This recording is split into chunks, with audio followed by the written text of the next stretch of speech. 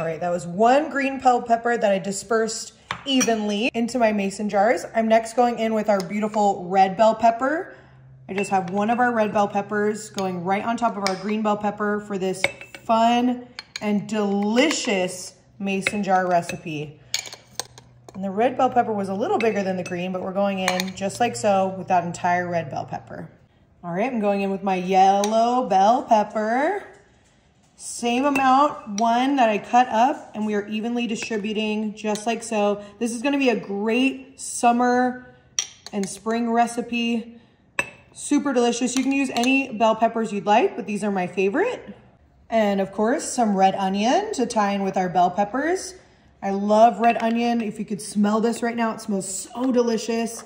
I did cut all of our bell peppers, but the red onion I did buy pre-cut just to make this a little easier. I'm going in with the same amount, just like so. All right, and to tie in with our red onions, I have some beautiful green onions that I'm just gonna cut right on top of our red onions. Oh, I love using green onions. You could also do a nice chive here as well, or a dill, but I think that green onion, red onion, and bell pepper combination is hard to beat. This is gonna be a great little meal prep, like I said, for spring and summer in the mason jar. It's gonna make a great little gift if you have someone that has a birthday or a wedding anniversary in the summertime. Let's go ahead and get those all filled with our green onions. I'm coming in next with our organic garlic.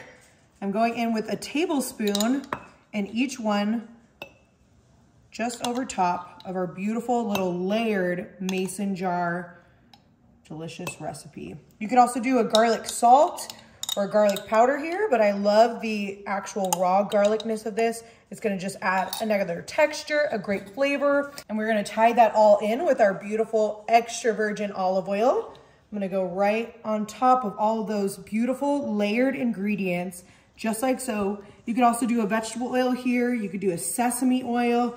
I think it just looks so gorgeous and so rich with the extra virgin olive oil. But I mean, look at how gorgeous all of our layers are. Ooh, my mouth is absolutely watering. Like I said, I love this with like a summer barbecue or a spring little picnic. I'm going right in with that entire bottle of olive oil to marry all of our beautiful layered ingredients. All right, we use that entire bottle of olive oil. I'm now gonna come in with my lids. Just gonna make sure those are on super, super snug before we give this a beautiful shake. Oh my gosh, look at all of the beautiful colors, our beautiful bell peppers, our garlic. I mean, that is just absolutely gorgeous and delicious. Let's give this a try.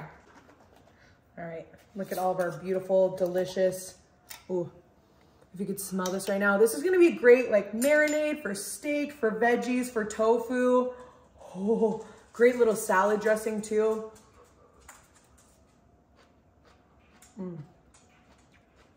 Enjoy.